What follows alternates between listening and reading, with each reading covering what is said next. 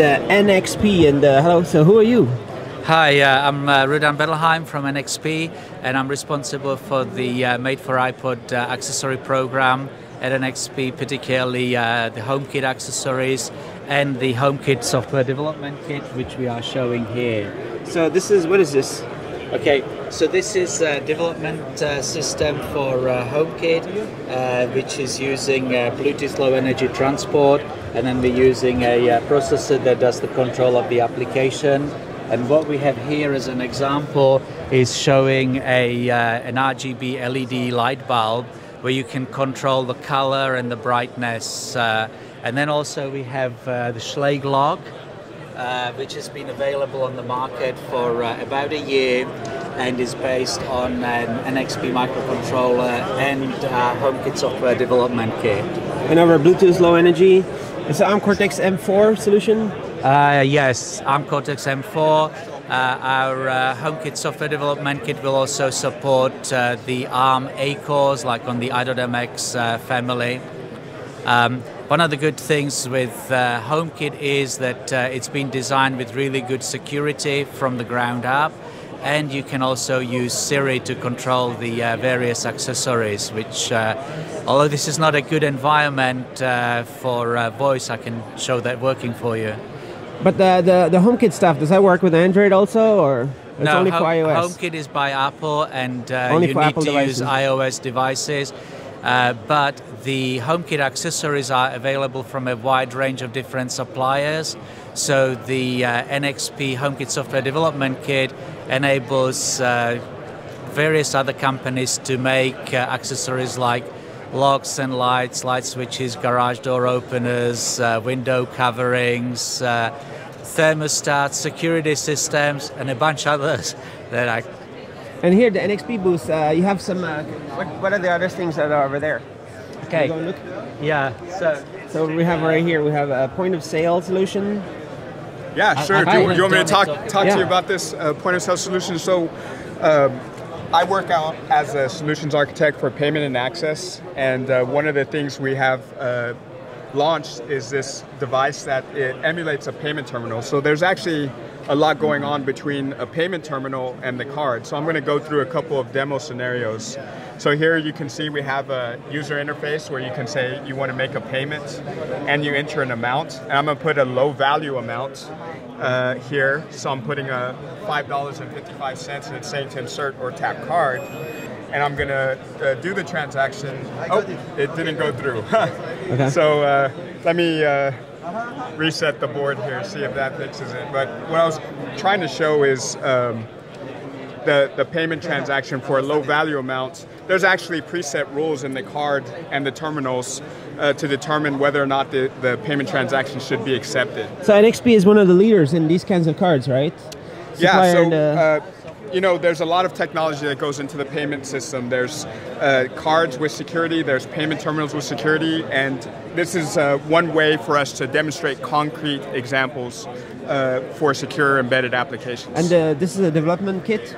Yes, so if you go to nxp.com and search for SLN POS RDR, you can get more information about this development kit. And so this is just one of our solution products that's available. All right. And what's over here? Okay, so what are you looking at here? We're looking at a modular IoT gateway. Yeah. So can you show what this is? Just let me set it up. Just give me a minute. Okay. So it connects multi-protocol edge to cloud connectivity. Just ask gateway. All right. Welcome to Velocity's gateway demo. Please tell me your bulb. So this is voice commands?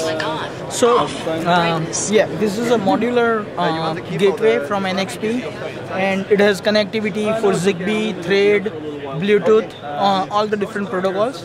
And right now it is connected with Zigbee bulbs over Zigbee. And then we have mobile application which can control this gateway. We also have Alexa application from where I can turn things on and off. For example, what are you using for the voice? So we are using Amazon Alexa. So this is an Alexa app. That's just an app on iOS and Android? Yes, it is an app on iOS. You can also do it using Amazon Echo kind of device. So, all right, the connection is yeah, there's a lot of maybe interference around here. And what is this? So this is like as this one is used for developing the gateway, this can be used for developing the devices. It has again modularity with 2 slots on it, and then you can decide which connectivity you want to use in one slot and which sensors you want to use in another slot, and then build your platform for proof of concept. All right. What kind of ARM is in here? So this is ARM V7, right. based IMX6 UL. IMX6 Dual in there. All right. Yep. And this one, we're talking over here. Hello. Yeah, sure. So Clark Jarvis with NXP. So we're showing here is we have at NXP we have multiple portfolios of processors that are based on the Cortex-M4, and so we're showing off the software that engineers will use to develop on those boards. So it's this. What is this software? This is a web-based utility that lets the users go in and actually do the pin-mux configuration. So they can go in and say, hey, there's 100 pins on the board, but they each have 10 different uses. And so he goes in and allows them to say, I'm going to use this pin as this, and this pin as that. So what pins are you talking about here? Yeah, so if we look at this guy right here, so this is the main processor we're talking about. And you see, I forget, this probably has 144 something pins on it.